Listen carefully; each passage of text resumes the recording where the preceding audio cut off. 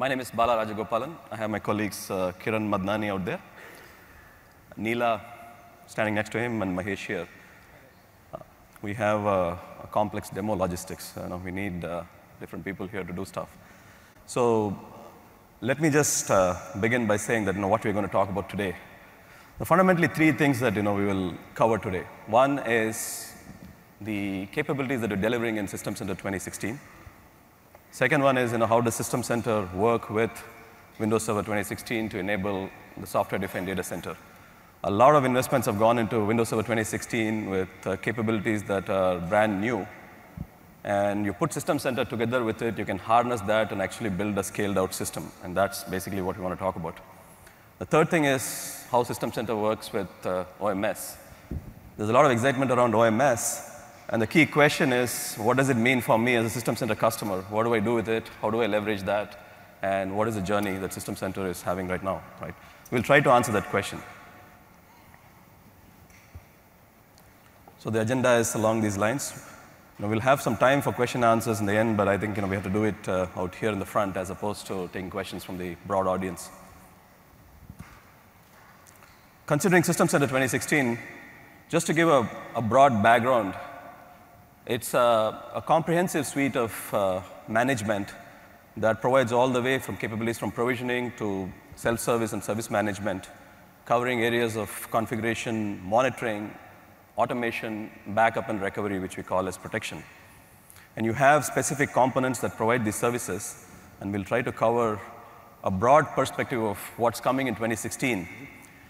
We probably won't go into a lot of detail into any particular element, and those will be covered in particular sessions that we have, which I'll provide references to. Right? Question is, what can you do with System Center 2016? There are three things you can do. One, you can manage your heterogeneous data center on-prem.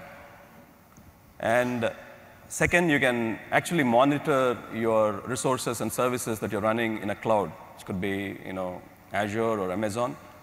And to a limited extent, do some VM management, which is not really a great capability right now, but you can do that. And third thing, you can connect to OMS, and that's a part that I'll come to in the end, to get supplementary services and added value. And that's something of an evolving thing that's happening right now as OMS becomes more popular. New in System Center 2016 are many capabilities, all the way from full SDDC support, which means supporting software-defined compute, storage, and networking. And assurance is a feature that allows you to protect VMs and have a safeguarded environment where VMs cannot be tampered with. And operations management, which has an extended footprint across both on-premises and in the cloud, with OMS attached and enhanced experiences and simplicity of usage. Data protection, which also has more effective and efficient data backup that will be covered here. And PowerShell-based automation, service management with some improvements, and config manager, which has a number of innovations for continuous value. And that is primarily focused on the config manager side on the client devices, but there is also work on the server side. We will direct you to config manager sessions to cover all the config manager features, but we'll cover the rest of it in this session. So when it comes to Windows Server 2016, there are innovations across compute, storage, networking, and security. And System Center supports every one of those features, or will soon support. For example, on the compute side, you'll be able to provision Nano Server, monitor them, and back them up. Rolling upgrades for zero downtime. Mixed mode low OS clusters. On the storage side, software-defined networking, provisioning, and monitoring. On the networking side, software-defined networking, which is coming for the first time with the network controller and provisioning of that, and the network function virtualization that's coming in Windows Server 2016. And supporting guarded hosts and shielded VMs is another feature of what System Center is doing. And across all this, you'll find monitoring capabilities and automation that can work across all this.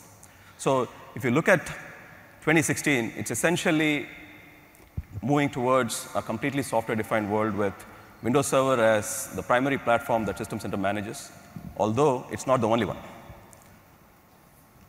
On the Linux side, you can deploy and manage, configure, monitor, and backup Linux VMs, and in some cases, Linux hosts, and you can do automation across them.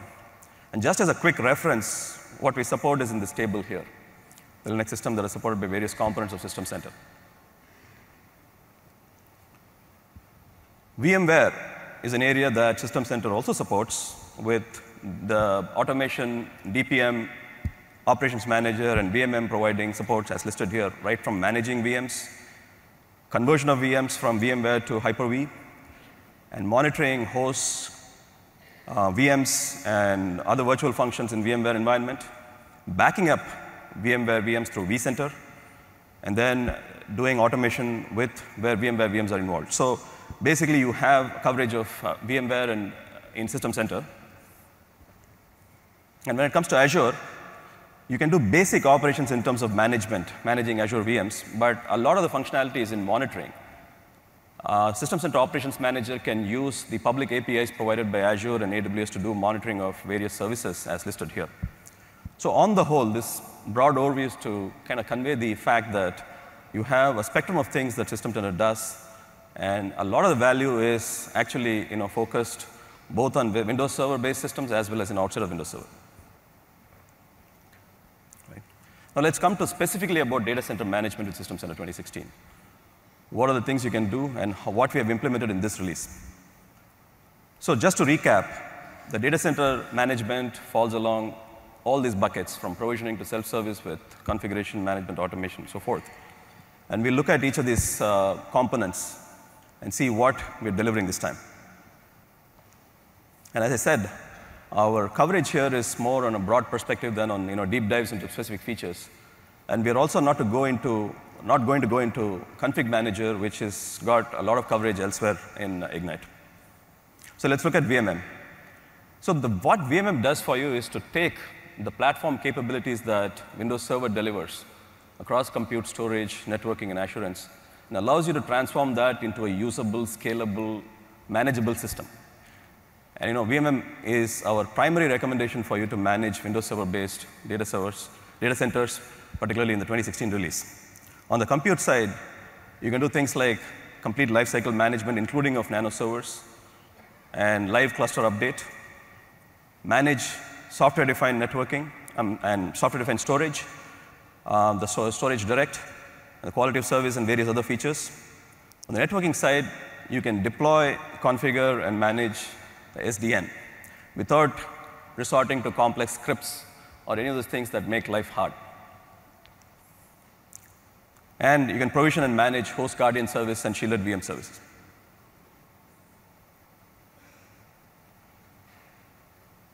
So let's look at what nano server provisioning means. You can take a nano server, which is basically a small footprint installation option in Windows Server 2016. You can take bare metal and start installing nano server. You can actually start creating clusters with nano servers with VMM. It can be a storage cluster or a compute cluster, and you can do this at scale. So this is a new thing that's being supported in VMM in 2016. Cluster rolling upgrade is another feature whereby if you have a 2012 R2 system that's live, you can convert that to a 2016 system without any of the VMs getting impacted. VMM orchestrates this whole process by live migrating VMs from the machine that you're going to upgrade to other machines, doing a clean install of 2016, and then live migrating again VMs back to this. The beauty of all this is if you have backups scheduled, the scheduled backups don't get impacted because you're doing this transition from 2012 to 2016. So DPM supports that.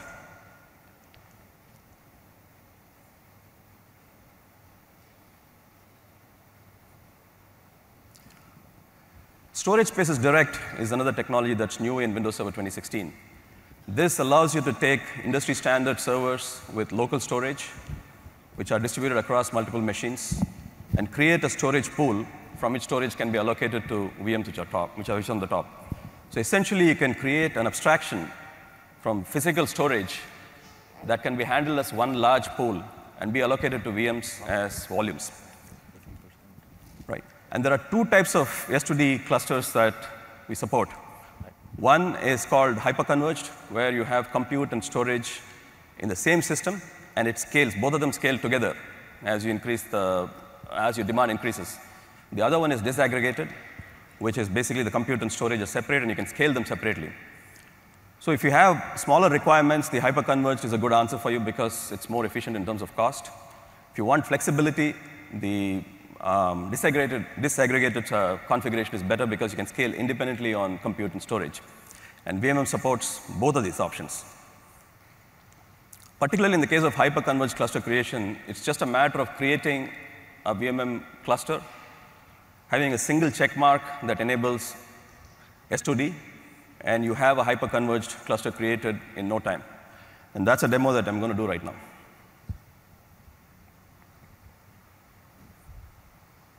Can you switch it?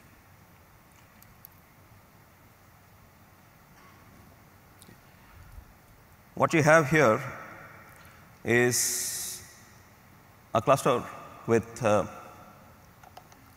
3 hosts. Each one has its own storage, and you can see, they have varying amounts of storage here. Let's go and create a Hyper-V cluster. Give a cluster name. Select it from that group that we saw. All you need to do is to do a tick here and specify the run as account.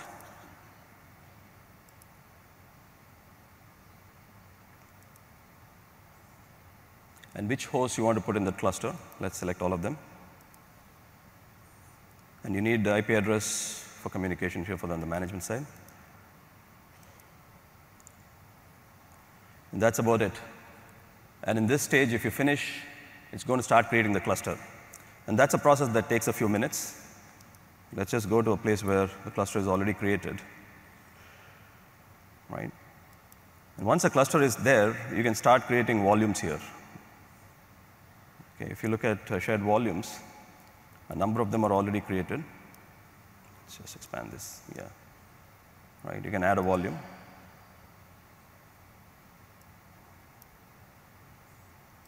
Volume 7.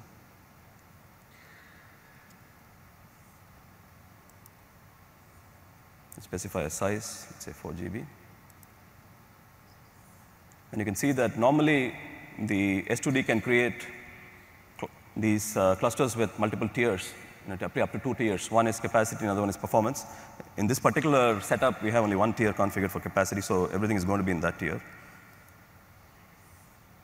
And then you can start creating the volume here. Again, that's also going to take some time, so I'm not going to engage in that right now.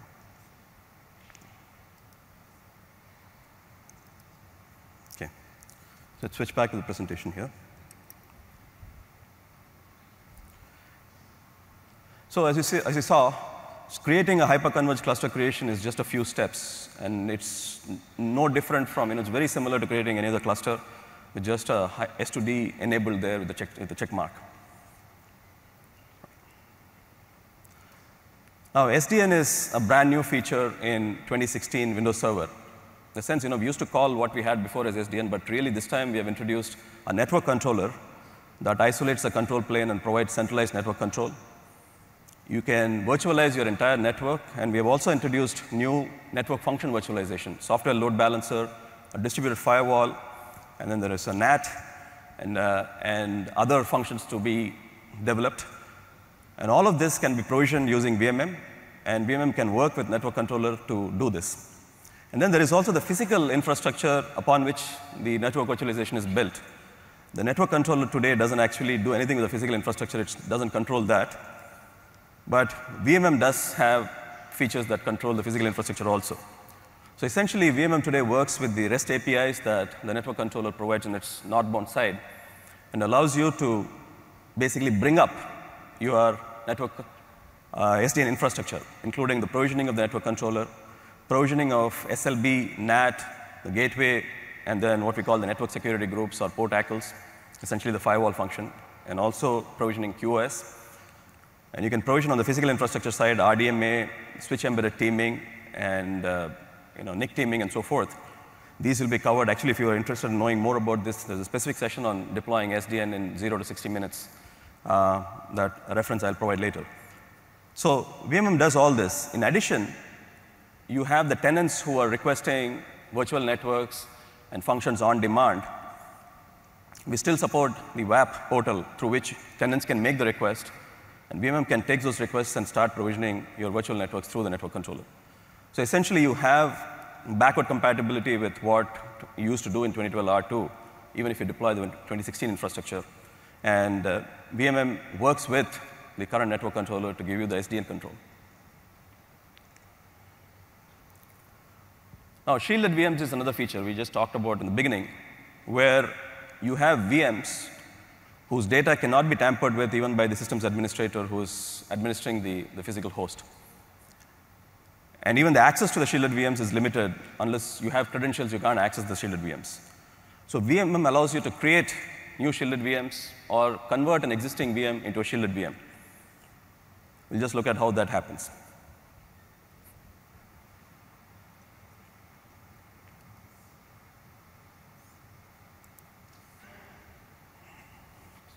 Six, right? Let's go back to the VMM console. All you need to do is to say, create a virtual machine. You can use a template for creating shielded VMs, which is here.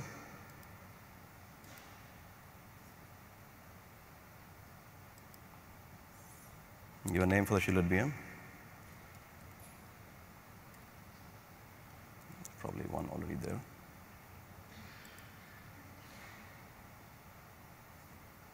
Okay, you can just go ahead here. Let's click Hyper-V.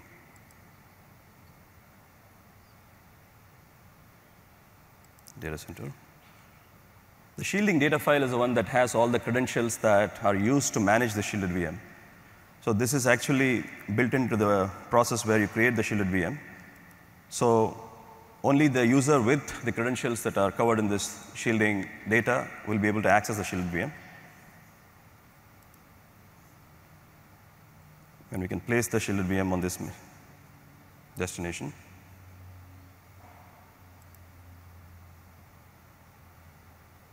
And this gives you a recommendation on where you can place a shielded VM, actually, in that group. One of the things to note is that a shielded VM cannot be created in any host. It has to be a guarded host, which has the ability to host shielded VMs. And you automatically get a rating for various hosts, including those that actually are blanked out because they cannot support the placement of shielded VMs. So here, let's choose the one that is 4 stars and then go next. This doesn't matter. Right. At this point, it's ready to create the shielded VMs. That again takes some time, so let's just go back and look at the shielded VMs that are already created. Let's look at the one that's running. If you look at it and try to connect with it, first of all, you notice that you cannot connect through the console. It can only be connected via RDP, and at that point, you'll be asked for credentials to connect.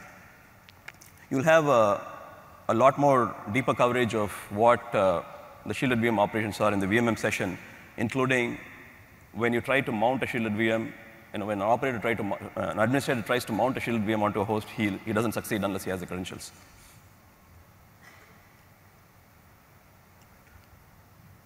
So let's just go back to the presentation again.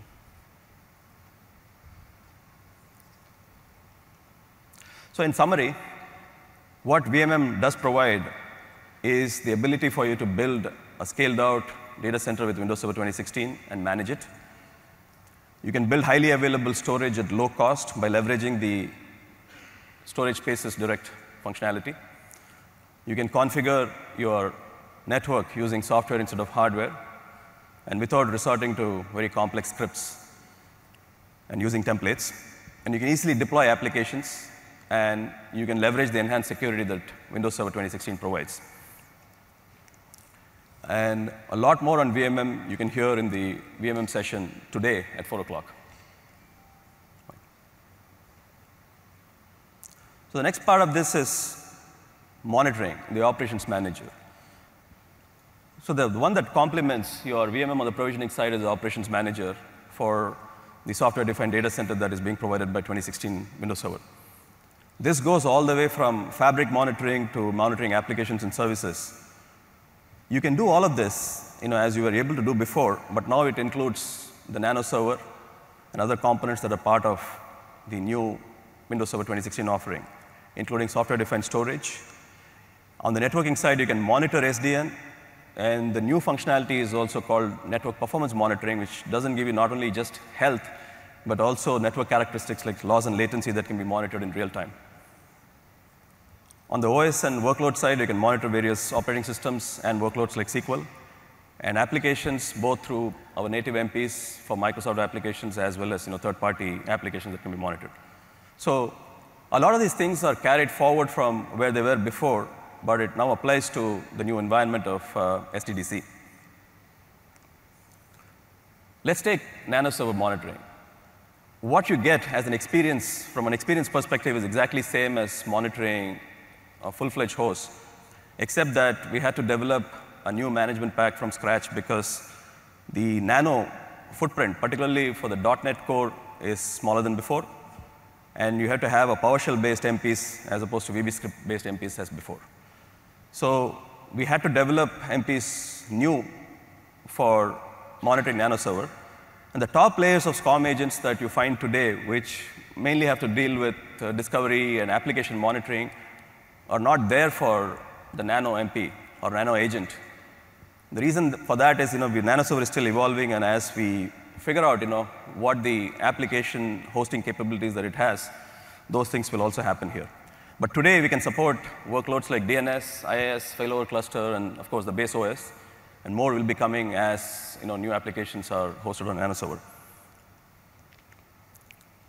On the storage side, what we have in Windows Server 2016 is a new health service that gives you discovery information, which is the cluster components, the storage subsystem, and so forth, and also actions like insights and health information, which the operations monitor MP leverages to provide very detailed information in a new visual UI. So here you can see the various components of the layering of the software space, the storage space is direct, where you have the physical infrastructure underneath, upon which a cluster is built, and then a storage pool abstraction is built, and then volumes are created, and then storage is allocated to file server shares, and then VMs. OM monitors all of these components in terms of providing information about availability and health and performance metrics. We'll look at the S2D monitoring demo now. Mahesh will do it.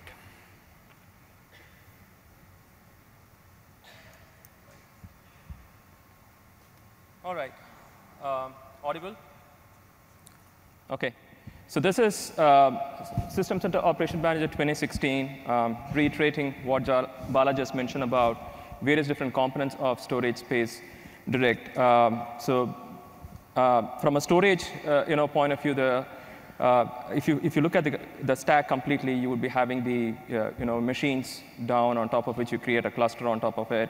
And then you're going to create volumes, and then the file shares spun up on top of it. So we have exactly those components listed down in this management pack from a health monitoring point of view.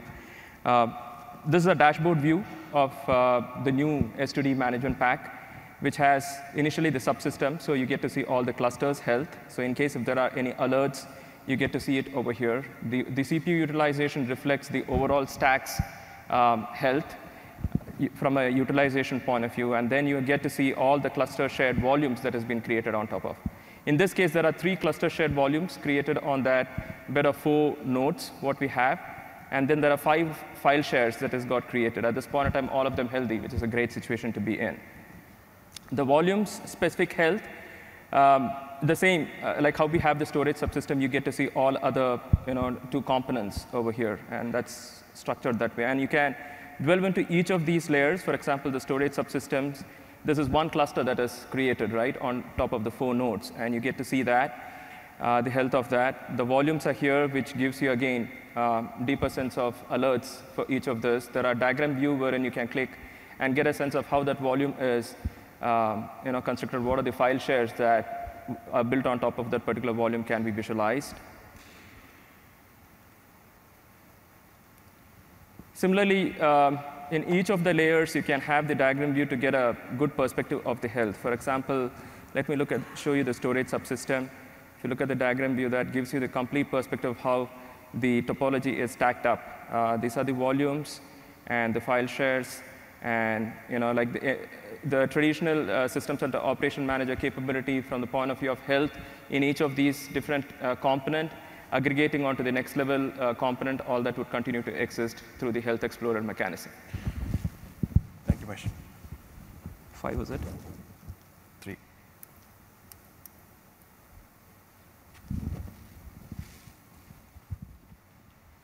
So let's also look at the other features that are in SCOM in this release. What we call extensible network monitoring is something that you've been asking for a long time. Today, if you have to monitor the health of a network device, the SCOM team, the SCOM product group has to start supporting it.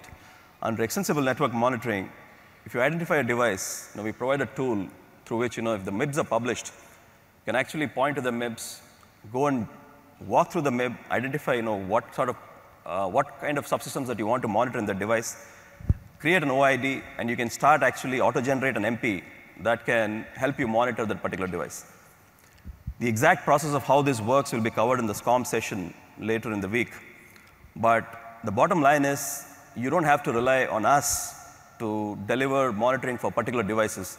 You can just go ahead and create the MPs that can monitor the devices that you're interested in the network.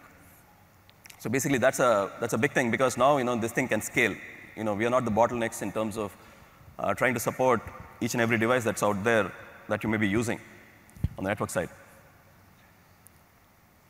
Likewise, monitoring for SDN, which is a new functionality in this release, what it allows you to do is to have a consolidated view of the network elements, the virtual network elements, the load balancer, the firewall, and so forth, and virtual networks, all created by having a management pack sitting in the network controller and using the network controller APIs to gather information that the network controller has rich amount of information on all the systems it controls. And the MP leverages this information to provide a consolidated view of SDN monitoring. The new thing I mentioned also for SDN is network performance monitoring, which can be applied in a network that is part of SDN or outside of it. But that will give you performance characteristics, and we'll talk about it more later. Right. So it's not all about new management packs and expanding the management surface. In this release, it's also about operational simplicity. That includes being able to discover and update the management packs that you already have, and trying to get a sense out of how much of your system is being monitored or not. The second thing is alert noise reduction. It's one of the big problems that you face when you're monitoring, where alerts are generated all the time, and many of them you may not be interested in, but yet they're generated and you have to deal with it. We have a feature that actually reduces the alert noise and allows you to configure intelligently what kind of alerts need to be generated that you need to look at. And that we will just show you later in the session that Mahesh will do on Thursday. And there is scheduled maintenance mode, whereby you can say that, look, between this period, systems are under scheduled maintenance, and you should not be generating alerts, and just keep quiet during the period. So that is supported, and you have in-place upgrade. On the fundamentals, we have scale improvements for Linux monitoring. It's twice of what we had before. And then we have performance improvements, which come out of the .NET upgrade that we have done to .NET 4.5 underneath. Improved UI responsiveness because of the new caching we have implemented. And we are removing all the Silverlight dependencies from the web console. Right. Yeah. So I guess that's something of a big ask, right? So this HTML5 web console, I'm sorry that the picture is not very clear, but it's just a kind of a placeholder to say that, yes, that's happening. We'll have no Silverlight dependencies when we go out in GA. The HTML5-based dashboard views will be partially done, but we'll complete it soon after GA. And then the web console will be faster. and you'll be able to access it from different browsers.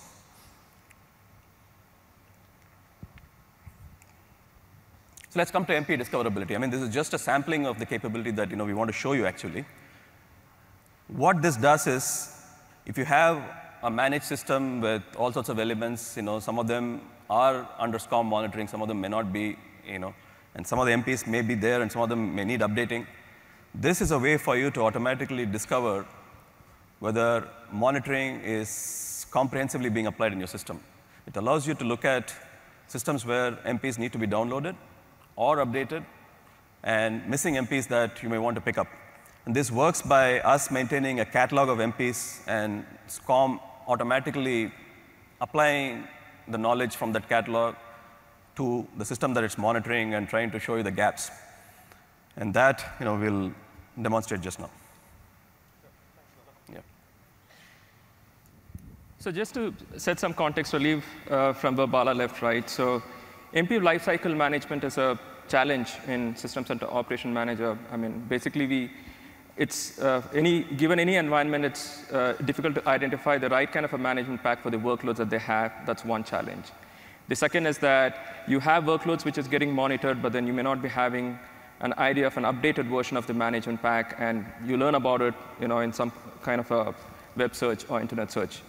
The third challenge is about you have management packs rolled out, but then some of the management packs are partially rolled out. There are a lot of dependent management packs which are still not installed, and thereby you're stuck in a workload monitoring and stuff. So these are some of the challenges that we have tried to tackle with this MP update and recommendation capability, right? So here is a view where you can get to see it's a new pivot by name Updates and Recommendation in the Administration tab of a System Center Operation Manager 2016. And it lists out all the set of workloads that has been monitored by that instance of a System Center Operation Manager, and gives you a perspective of which are the workloads which is having an update, management pack update available. So you can select one of those and clearly look at the more information to figure out what are the set of machines that is required to be updated with that particular management pack. You get a clear sense of the version of the management pack. Select that, and then you can click on the DLC page. This is the download center page, which gives you a sense of which is that corresponding management pack. You really don't have to go and stitch the dots there. Similarly, the view guide is going to give you a context of appropriate management pack versions guide information so that you can read about it before you having to import. The other category of data that you get to see here is print server. So this is a workload in this environment which has not been monitored by the System Center Operation Manager, right? But for which there is a management pack that exists in the online catalog. And it's able to identify you that and suggest to you that, hey, would you be interested to monitor? And you can go about pretty much the same way, wherein you want to know more information about how many machines has the print server. You can get to see that from the more information, right? This is another scenario where you have partially installed. So you can get a clear sense of which are the management packs that were got installed and the others which are required to be installed for that to be monitored in its completeness, right? So you get a clear sense on that. And the experience is pretty straightforward. You can start from here, get the management pack, and it's going to connect to the online catalog. By the way, what we have done in the back end is also a very interesting thing that we have today multiple online properties where the management packs are hosted, right? And one is the download center, and another is the online catalog. And with this capability, what we have tried to do is that we have tried to synchronize both of this. And the System Center Operation Manager always looks up the online catalog, and you really don't have to look at multiple of these different sources and stuff. So this is a capability that exists today for native management pack, which is all the Microsoft management pack. We plan to open it up even for the external management pack. There are a lot of partners having management pack, and we want to really get to there that there's a seamless setup experience, and there's a simplified lifecycle management of management pack that can be achieved. Over to you, Bala. Thank you.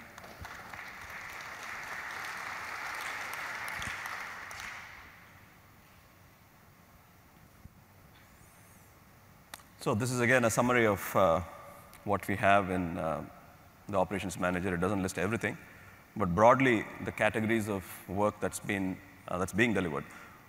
One is to extend the footprint and monitor diverse environment. the integrated network monitoring, which is going to make your life very easy in terms of adding new devices as well as getting network performance information. The operational simplicity, as we talked about, in terms of the discovering and authoring management packs, including, we have the VSAE for Visual Studio 2015. And then data analytics. You can attach from SCOM to OMS, which we'll cover at the very end of this presentation, a separate topic area, and do interesting things. So if you want a deep dive into the OM capabilities, you can attend the session on Thursday in the same place here in Georgia Ballroom. I'll hand over to Kiran to talk about automation and service management. Thank you. Thank you, Bala. So those are some pretty cool innovations as far as virtual machine management was concerned, as well as monitoring your applications were concerned, and as well as some of the infrastructure improvements, HTML5-based console, as well as some of the updates and recommendations. But what about tying all the systems together, the IT systems together, and with the business processes? That's where Service Manager comes in. So if you're not familiar with System Center Service Manager, what it allows you to do is take key idle functions, IT infrastructure functions, and implement them in your environment. Things like release management, change management, reporting and insights, and incident management, and self-service, so that your tenant users can deploy the resources that they need without having to go through a long workflow process.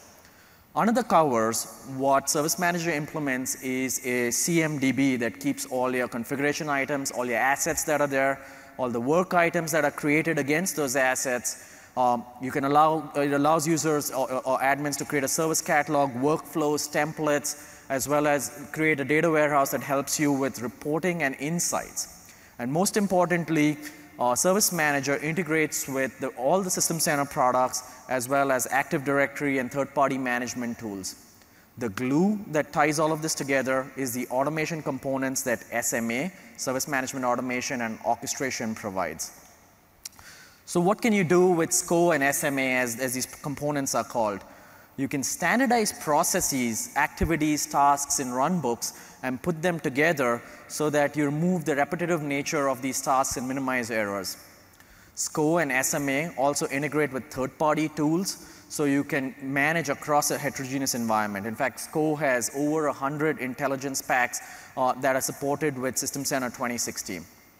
Furthermore, you can orchestrate across multiple systems in your environment.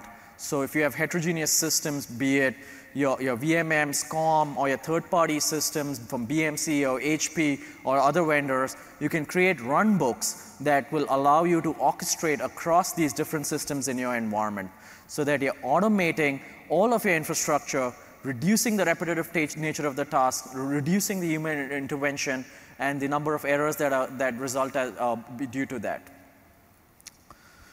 Let's look at what's new in Automation and Service Manager 2016. Some of the key focus areas for 2016 were to extend the capabilities that we already have in Orchestrator and Service Management Automation.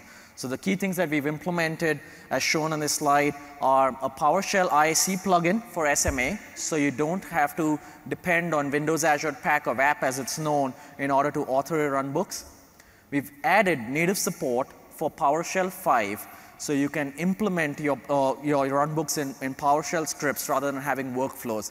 And this tremendously helps in terms of the performance as well as scalability of the runbooks itself. We've updated all of the integration packs, including the Azure integration pack and the SharePoint integration pack. So all the integration packs that work with 2012 and 2012 R2 will continue to work with 2016 without any changes to them. On the Service Manager side, we have implemented a new HTML5-based self-service portal, which is snappy in terms of performance. It allows your tenants to go out and request for resources using this portal, as well as look at KB articles and issues in the environment. And we'll demo that in a little bit.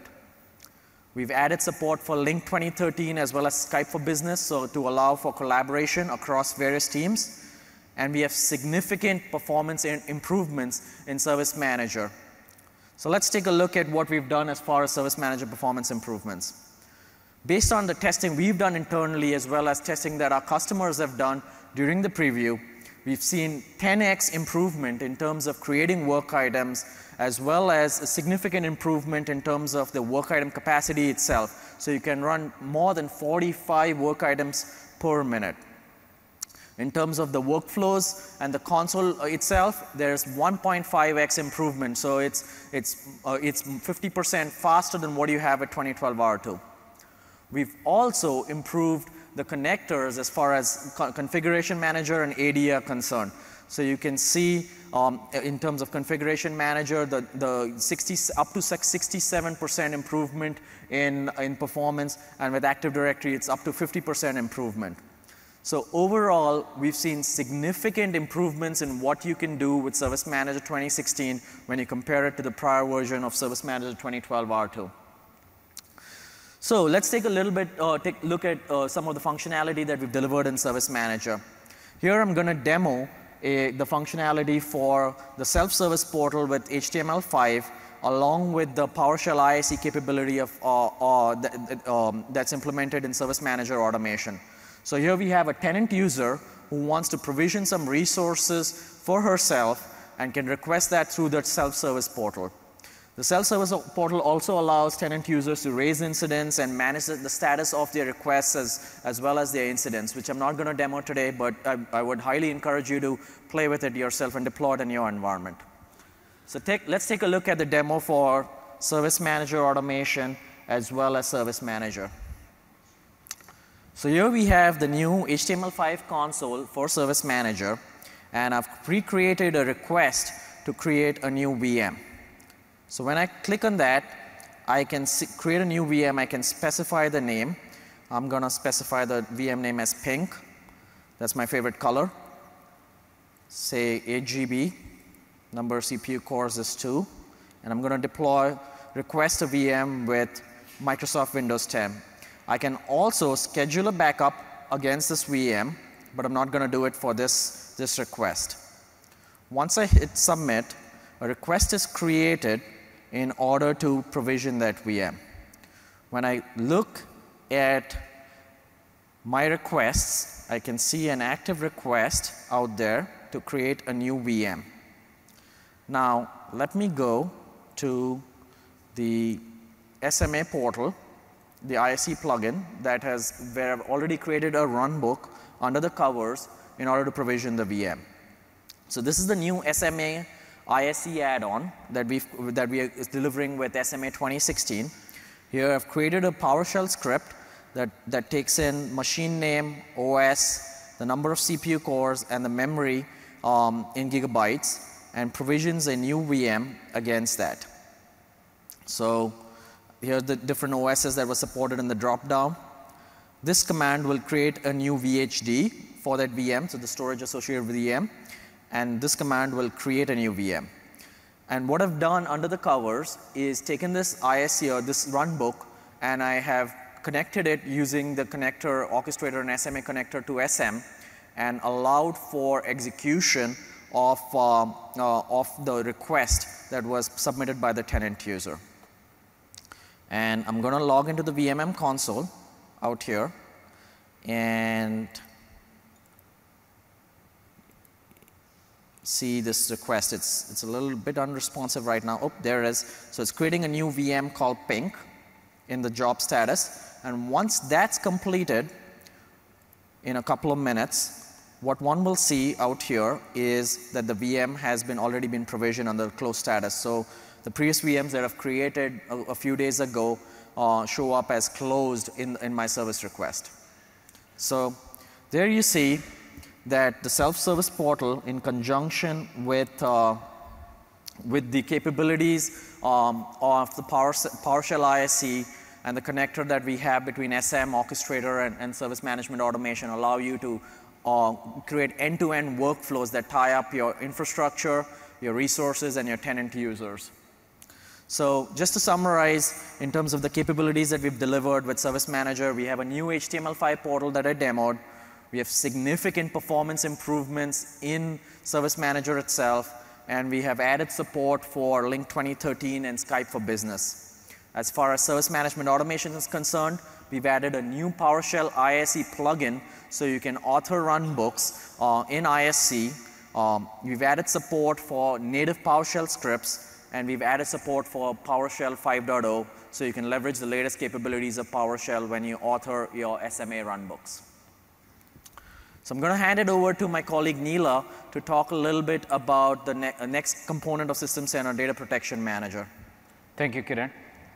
Hello, everyone. So DPM can protect your various workloads like SQL, SharePoint, Exchange, whether they can be running on a physical machine, Hyper-V private cloud, or a VMware private cloud, or for that matter on Azure. It can back up to the local disk and then can send it to Azure for offsite backup or long-term retention needs. This helps you in maintaining that, getting rid of your tapes on-prem and taking them to the Azure. DPM can also back up Hyper-V VMs so far. In 3 weeks back, we just announced VMware VM Backup that can back up without installing any agent on the vCenter or ESXi server. Now let's quickly look at what is DPM 2016 is bringing up. Windows 2016 brought in a lot of new technologies, like Bala mentioned, a lot of efficiencies like Spaces Direct and REFS cloning that will reduce your overall storage cost as well as improve the performance. DPM is leveraging these modern technologies like REFS cloning especially, and it is reducing the overall TCO. It can now do 3 times faster backup. It can save performance. It can save the storage by 50% and double the scale. Another important thing that we are bringing in is that if you have a SQL DB that needs to be backed up every 15 minutes, that needs to be stored in a very high performance storage versus a VM that is backed up once a day that can be stored on a very low performance storage. DPM allows this to have this workload to be affiliated to a specific volume. By doing that, you can manage your storage much more efficiently. All of these things are going to reduce your overall storage and overall backup environment cost. On the production server side, Windows 2016 brought in huge set of changes and huge set of improvements for the private cloud environments and the storage. One of the important things that brought up was that Hyper-V introduced a new technology called resilient change tracking, which is natively tracking the changes as they happen, and so backup will be much more resilient.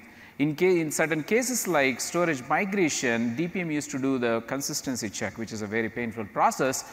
We got rid of that with the RCT technology. Another thing is that, as Bala demoed today, the Spaces Direct is a way to reduce the overall storage cost. Your VMs can be stored on that into the Spaces Direct, and DPM can automatically detect and protect them without any extra manual steps. Bala again showed how to do the rolling cluster upgrade with the zero downtime. Continuing that tradition, DPM can detect and continue backup while this cluster is being upgraded without bringing the production environment. Last but not the least, when you have the setup upgrade to DPM 2016, you can actually continue back up the data sources without rebooting the Hyper-V server or a SQL server that is on the production server side. Finally, we are bringing the DPM backup for the VMware VMs. Again, it's going to be agentless backup, and that will take care of VMware environment as well. Now, what is modern DPM storage? So, as I said, DPM is now leveraging technology like REFS cloning and the VHDX as its container so that it can increase the size required as the production server increases its size. Let's say, for example, I have a SQL DB that has 10 blocks of storage, and when we back up, we'll create a VHDX, but REFS stores all those things in what is called a chunk store. It's in a common location.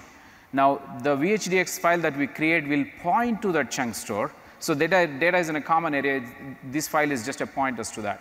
Now, when I need to back up another time, all I do is I'll call what is called a clone. I'll just create a clone that will again show a pointers to all these locations. Let's say, for example, the 2 blocks changed, 1 and 2 changed to 1 prime and 2 prime. All we do is we'll copy that 1 prime and 2 prime to the chunk store, and then this clone will make a pointer to that. By doing this, we are using the technology REFS cloning. We are doing what is called allocate on write. This means that instead of the copy on write, we are able to do backups three times faster by leveraging this technology. Right?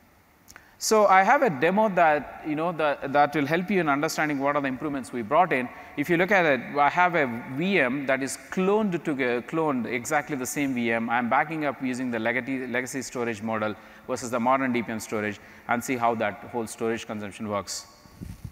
So if I'm bringing up a machine here, a demo machine here.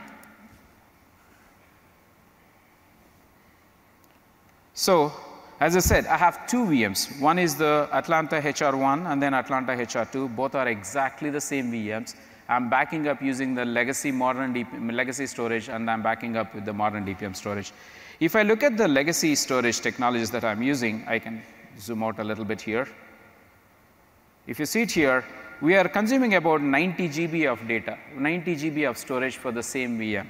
Now let's go back to what new modern storage is doing. I'm able to consume only 61 GB. This is a huge savings when you're looking at hundreds and hundreds of terabytes of data. Your storage consumption has completely gone down by 50%, right? Now let's go and look at the other mechanism where we are actually letting you configure the SQL backup to a high performance storage. So let me go back to the storage table here. I'm clicking on the management tab here. If you see here, I have 3 volumes added to the DPM, and the last one is supposed to be storing only SQL databases. No other data sources should be backed up into that.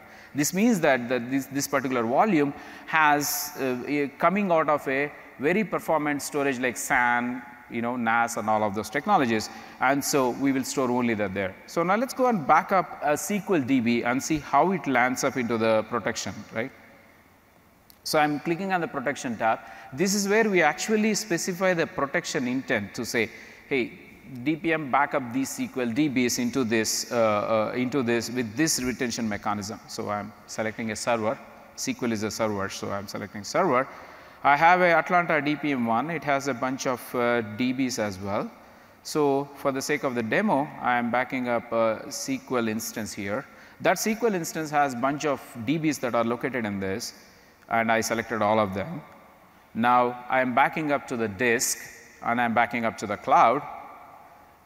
Now this is where I specify how many times, how many days I want to retain, how frequently do I want to back up. I leave it out to be default.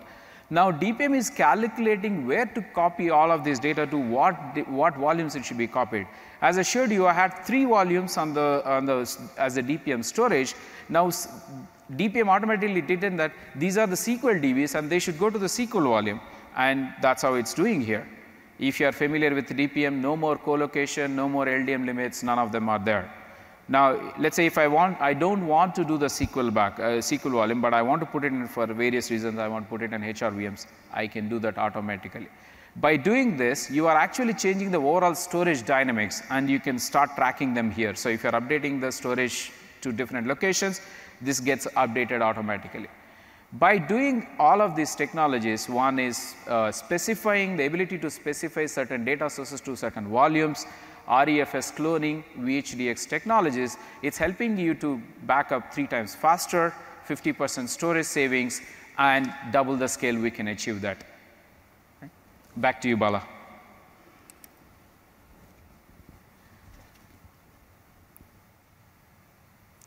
Okay. So now this is the last section here in this presentation.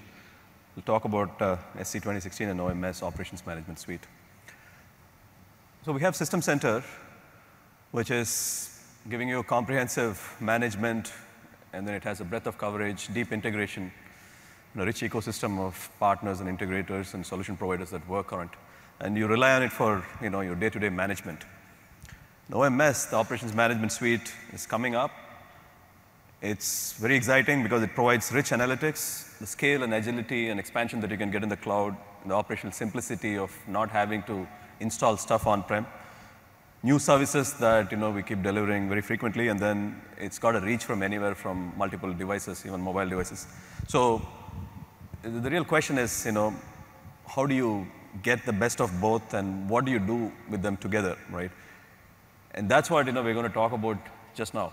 Before I go further, can I get a show of hands on, how many in this audience are actually using OMS today in some manner? Okay. And how many plan to use? Is there a much larger cross-section? Yes. Good. So here are some of the things that we're trying to do. Basically, the idea is to have the nice characteristics of OMS as being available to System Center wherever it's appropriate. So available now, today, what you can do is basically you can leverage log analytics in OMS. You can connect your SCOM events and data from SCOM into log analytics and do a good bit of analysis with using very powerful computing in the cloud. And the new service that we have is network performance monitoring. SCOM has always lagged behind in network monitoring. And the way that we are trying to remedy that is, first, of course, we are natively increasing the capabilities of SCOM. I talked about the extensible network monitoring. The other way that we are trying to do is to hook up to OMS service, which is called Network Performance Monitoring, or NPM, which provides performance characteristics of the network. We'll show you how SCOM can complement NPM and actually work together and actually give you much better troubleshooting than you can have either with NPM alone or SCOM alone. And SCOM assessment is a new service that is in private preview right now in OMS, which allows you to connect your SCOM system to OMS and collect data from SCOM on SCOM itself and give you a good insight into how the system is performing, what kind of update it might need, and parameters along multiple axes to allow you to tune and troubleshoot your SCOM system. So in other words, we give insights about SCOM itself in OMS that you can manage your SCOM servers better. So these are things that are available now. We'll look at the last two in actual demos. What does it look like? So Network Performance Monitor is a service which allows you to do live monitoring of network performance, which is if you decide you are interested in certain endpoints and want to look at the loss and latency, today that's available, and tomorrow you can add jitter and other characteristics. This can give you a continuous update of what's going on and help you characterize and remediate issues in your network. So this works by downloading agents from OMS, installing them, just like any other OMS deployment. And these agents can be placed entirely within a data center or across, or one in the cloud, one on-prem, doesn't matter. They can be placed anywhere. What they do is they use active probing and active communication to figure out the subnets that they're connected to, the paths between them, and characterize the loss and latency along these paths. And this is completely agnostic of the actual network that you have, whatever devices it may have, it doesn't matter. It works on top of that.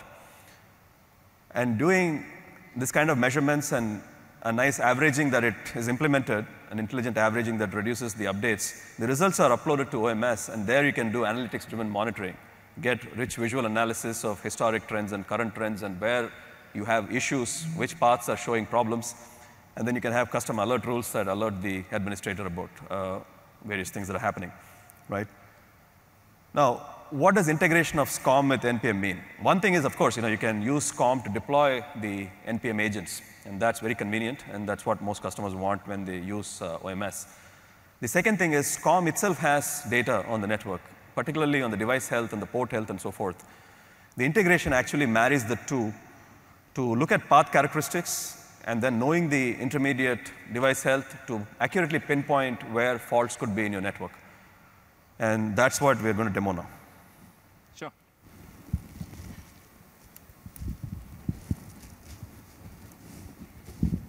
Yeah. So this is the OMS portal. So I believe many of you must be familiar with this specific portal. In the solutions gallery, there's a network performance monitor. I've gone here and have it installed.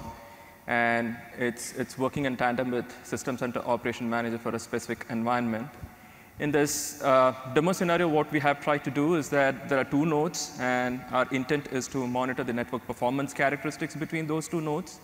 Now, those two nodes could be within a data center or even across data center. We have things validated wherein customers can have it deployed on their private on-premise with AWS or Azure, and we end up monitoring the loss and latency. And as Bala mentioned, this is an investment which we have started. We have started with loss and latency, but then there are a lot more other performance characteristics which we'll start measuring. For example, jitter and route flaps and whatnot, right?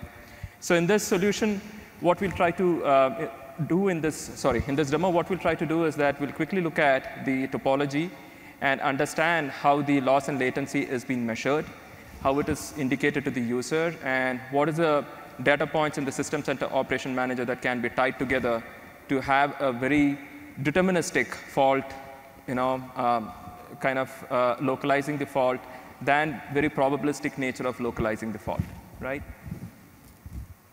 So this is how the landing page of the Network Performance Monitor would look like. We have 2 nodes, and the nodes actually goes and discovers all the subnetworks that it belongs to.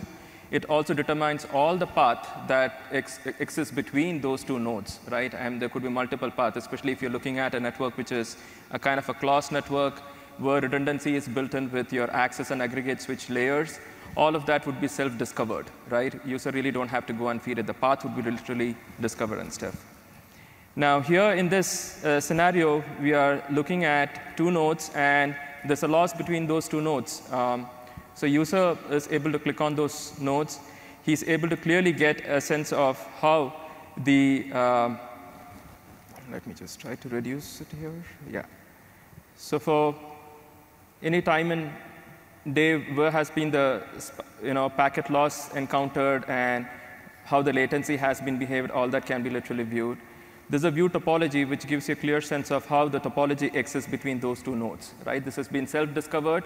Now, what you get to see here are basically the hops, which are, which the host has been connected to, right? So these are like your access switch or aggregate switch, and that's connected to, and the entire path is actually listed over here.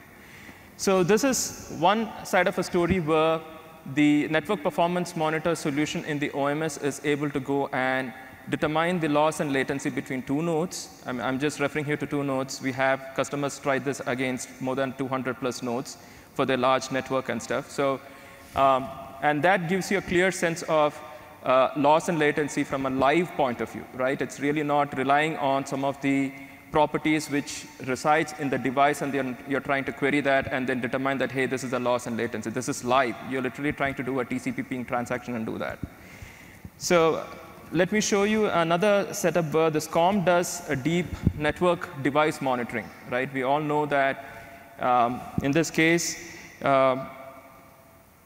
with the 2016 now System Center Operation Manager 2016 can go and monitor any SNMP-based network devices. It's not just about the certified devices what we publish. User can go and extend it by adding in the appropriate SNMP MIB and compiling the management pack and stuff. So in this scenario, we have a device which is not currently monitored by the System Center 2012 R2. So this is the Cisco 3172 PQTQ series of switches, which is used heavily for private cloud data centers. And that's something which we have tried to have it imported. The MIPS are imported, and then management pack is created, and we are monitoring it and stuff. So here, another improvement what we have done is whenever you encounter a fault, right? This could be either by listening through an SNMP trap or even SCOM trying to do an SNMP get on that particular device and determining the health. In all those aspects, what we have added here is the contextual information to those alerts, right? It will give you clearly what is the interface IP address, what is the device IP address as part of that alert itself, so that you can literally have it consumed as part of your log analytics search or any diagnostic story that you're trying to build. So here you can see this alert, which is on a specific port is for a specific device address, and then the interface address is 192.150.2.1. Now, if you would have mapped it against the Network Performance Monitor topology, you would have known that, hey, this is the hop which is actually having an issue over there. And let's see how the search can be in the log analytics search. So I'm going to the log analytics search over here.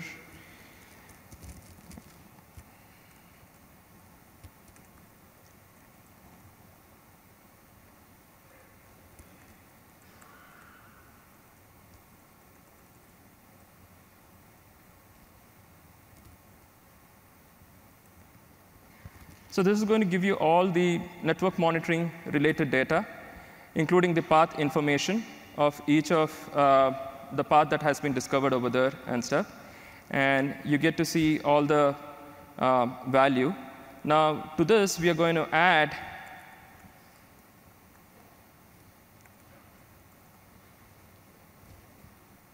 the System Center Operation Manager data.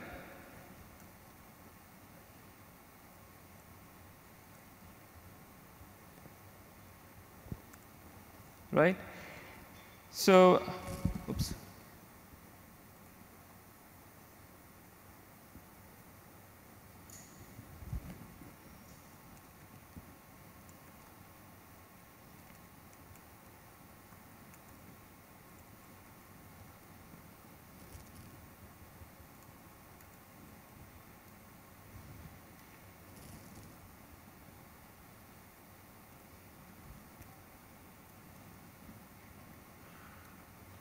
Yeah.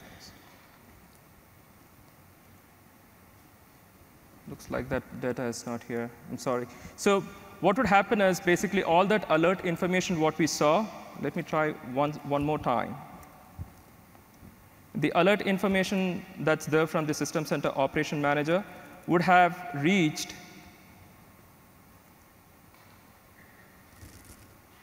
the ops log analytics, and which would start showing up over here, and then you could connect the dots with those particular events over here and stuff.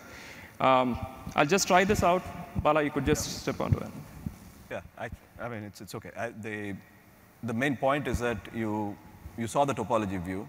I think if the alerts are also incorporated from SCOM, you would be able to precisely say, OK, these are the ports that are faulty, and you can basically pinpoint why you're getting the latency or loss that you're seeing by combining the SCOM information with OMS.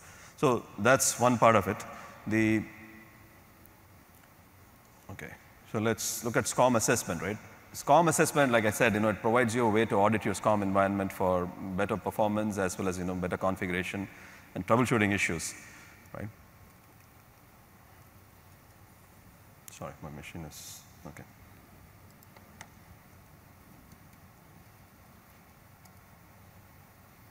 OK, so can you switch it, please? So essentially, this you can actually start using this by connecting SCOM to OMS, which itself is a fairly simple process. If you go to the SCOM console, you can see the operations management suite tab on the left, and then you can actually register to the operations management suite if you have already created an account. It's fairly straightforward. It's just a simple way of connecting your SCOM to SCOM management server to OMS. Right? Now, after having done that, what happens is you subscribe to the SCOM assessment service, which downloads an intelligence pack and starts gathering information from the SCOM management servers. Even if you have a group, you need to do it only in one management server, and start providing you with recommendations.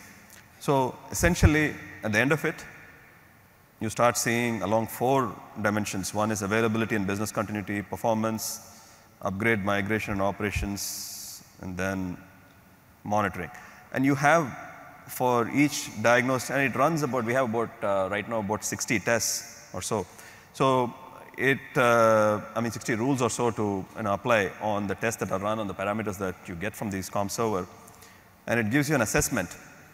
And then there are recommendations that follow this assessment with weights.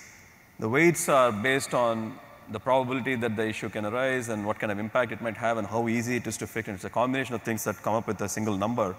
And higher the number, more you should worry about it, and it comes on the top.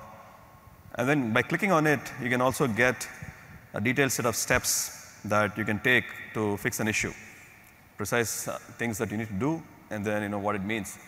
So essentially, this is just an example of how you can combine the power of what can run in the cloud in terms of continuous updation of those rules and the collected knowledge from the service engineers on what could be going wrong if certain things are not the way it should look in the SCOM server. So this kind of support is essentially available before through a lot of manual interaction with Premier Service and so forth.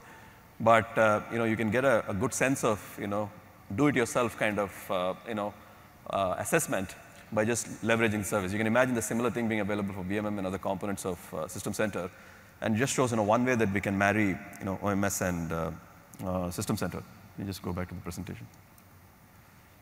Then we can just, yeah. Right. So this, No, it's went off. Okay, sorry. So this is a one-slide summary of everything that's coming up in System Center 2016. This is not to be read here, but it's a reference which just shows that a lot of investments have gone in, and in many areas, particularly in enabling Windows software-defined data center with Windows Server 2016, and a lot on monitoring. So, and those things you will see in the other sessions. So the question is, what's next? Really, I think that's basically in the top of the mind for most of the System Center customers. And the challenge that we have in the System Center world is, number one, we want to continue making sure that you can rely on the product for your business critical and mission critical applications and management. At the same time, we want to go towards modernizing the experience, providing new capabilities, and also giving you scale and performance that you need, right?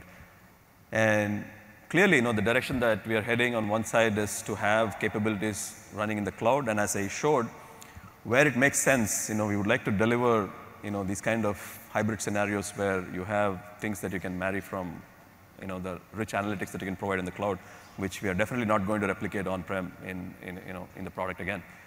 And then, those things that are naturally fitting will be happening.